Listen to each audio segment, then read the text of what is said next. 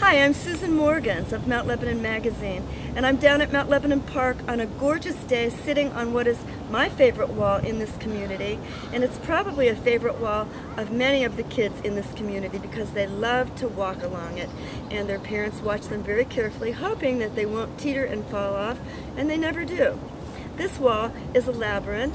It's built of beautiful Pennsylvania sandstone cut from a quarry in Elizabeth, Pennsylvania by John Petrelli of A. Petrelli and Sons. Mr. Petrelli, who is 87 years old now, is responsible for building many of the beautiful walls that give our community a distinctive look, both on public and private property. Because of Mr. Petrelli and many other Masons who followed in his footsteps and subscribed to his standard of quality, our community really has character.